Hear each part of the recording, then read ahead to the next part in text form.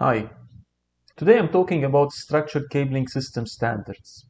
Before I go into the standards, I want to take a minute to look at the definition of a standard. What does a standard mean?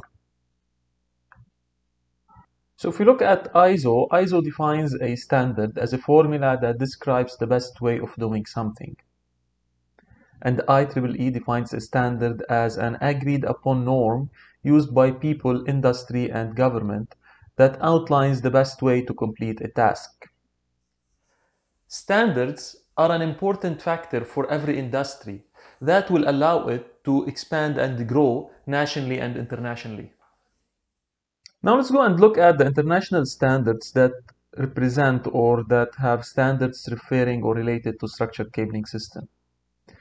So we have mainly four: the ISO, the IEC, the ITU, and the IEEE. ISO is the International Organization of Standardization. It is an independent, non-governmental international organization with members of 161 national standard bodies. Now here I want to know that there is also national standard bodies that also set standards, but we will not be talking about these in this presentation. Like the NCTIA is very well known as one of the main standard bodies that sets structured cabling standards, but that's a national standard. It's a US national standard, and we will cover this in another presentation.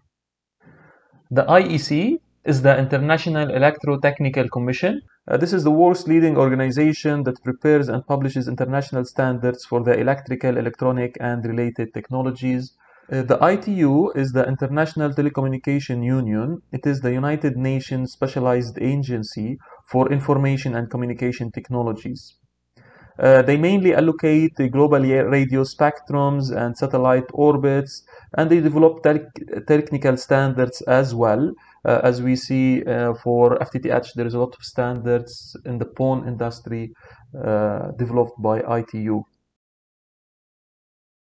The IEEE is the Institute of Electrical and Electronics Engineers. It's the world's largest technical professional organization and dedicated for advancing technology for the benefit of humanity. IEEE is based in New York. The previous three are based in Geneva, Switzerland, but these four are all international organizations and standard bodies that serve or in a way create standards related to communication and structured cabling, our topic today. ISO and IEC created the Joint Technical Committee JTC1 in 1988. JTC1 is responsible for developing standards related to information technology. Under JTC1, there's a lot of subcommittees and work groups, and the subcommittee 25 is the committee responsible for interconnection of information technology equipment, and they are the subcommittee responsible for the standards that we'll be discussing now. One of the major standards for structured cabling is the ISO IEC 11801. It's for generic cabling for customer premises. This standards had a major revision released in November 2017.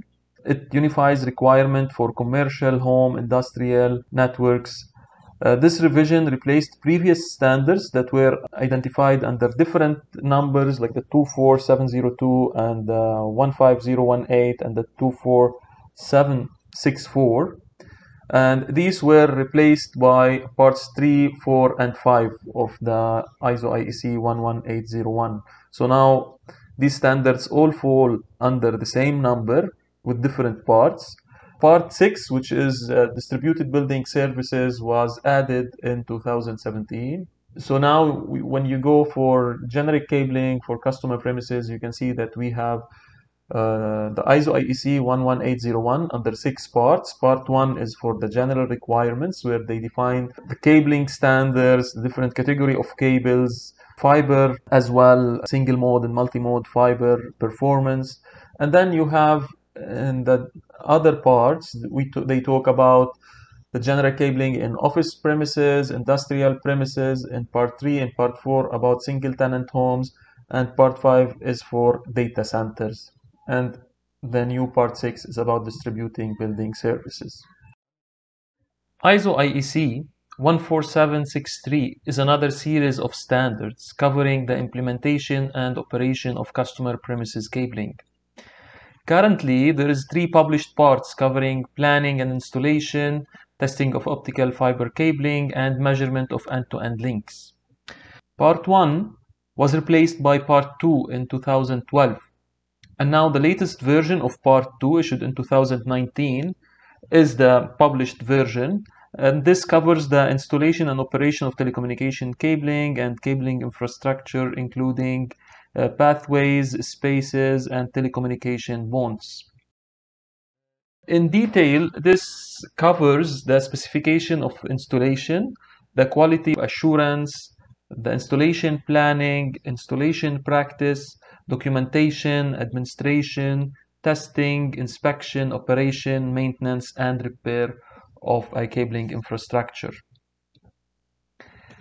Part 5 of 14763 is not released yet, and it talks about the sustainability of cabling infrastructure, and it's due to be released in 2023. Another standard that is worth mentioning with the previous standards is the IEC 61935. This standard is developed by IEC, and it talks about the testing of balanced twisted pair and coaxial cables in relation to the ISO IEC 11801 standard. This ends our presentation for today. Thank you for staying with me till the end. Please subscribe to the channel and see you in future presentations.